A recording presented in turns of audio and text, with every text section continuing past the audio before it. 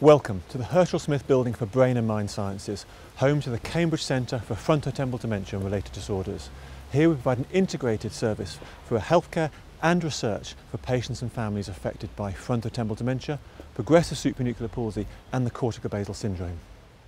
We think the case is overwhelming that these disorders are best understood as a spectrum, drawing on their overlap and similarities. We're not pretending they're the same. We recognise that there are key clinical features that differ between patients, but there are important commonalities that we need to recognise to take forward into more effective treatment.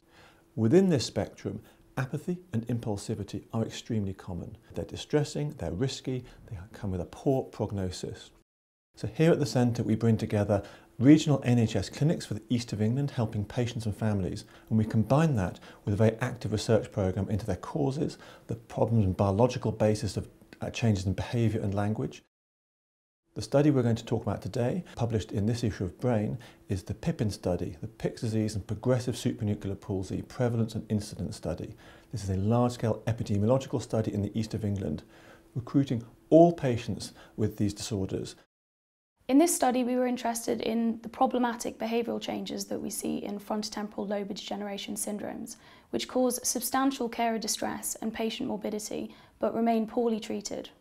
Importantly, apathy and impulsivity are observed across the spectrum of FTLD disorders, despite being diagnostic criteria for behavioural variant frontotemporal dementia alone. So to move towards a better understanding of impulsivity and apathy, we need to understand the biology, the neural basis. To do that in the PIPPIN study, we draw on functional and structural magnetic resonance imaging of the brain, MRI, to look at the changes in the structure of the brain. So if I use this model head as an example, this you can probably see is an image of my brain. In patients, for example, with the semantic variant of frontotemporal dementia, the changes, the atrophy or shrinkage is most evident in the temporal lobe, causing the language changes that are characteristic early in the illness. But over time, the disease spreads and affects the frontal lobes here, leading to impulsivity and apathy. Patients were either assessed here in the clinic, or we also made home visits to patients that would otherwise be unable to participate in this kind of a study. We gathered insights from both the carer and the patient perspectives using widely validated questionnaires measuring aspects of apathy, impulsivity and motivation. We also measured related behavioural changes, including things like depression and anhedonia, which are often observed to overlap with apathy. This is an example of one of our behavioural tasks, the stop signal reaction time task. The stop signal task is a widely used measure of response inhibition. Patients are asked to respond to arrows signalling left or right as fast as they can by pressing the corresponding right or left button. When they hear an auditory tone, they are instructed to inhibit their response and stop themselves from pressing the button. We then took these objective behavioural tasks and questionnaires and distilled them down into their major components using a principal component analysis.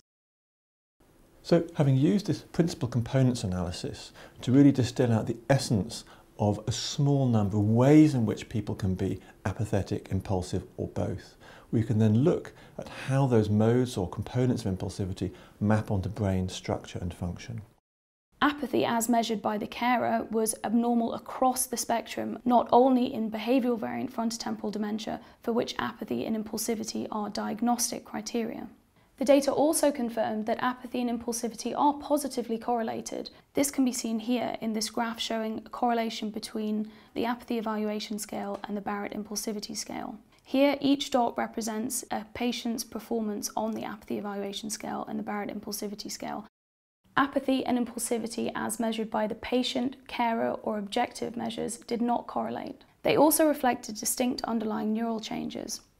Carer ratings correlated strongly with frontotemporal, frontostriatal and brainstem systems, which have previously been implicated in arousal, motivation and goal-directed behaviour.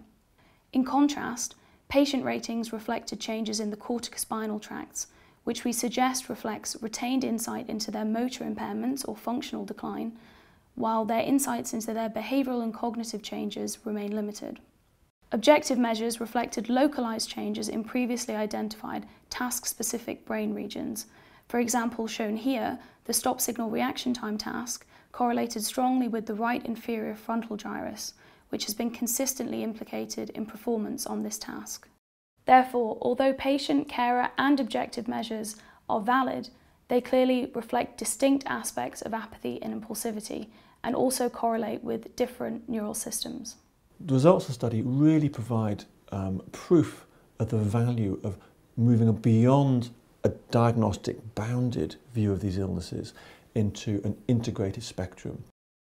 The success of this study depends not just on myself or Claire, but in fact the very large team. The members of the Cambridge Centre for Frontotemporal Dementia and Related Disorders, who are all, I think, excited and engaged with the prospect for improving quality of life and outcome for patients and families alike.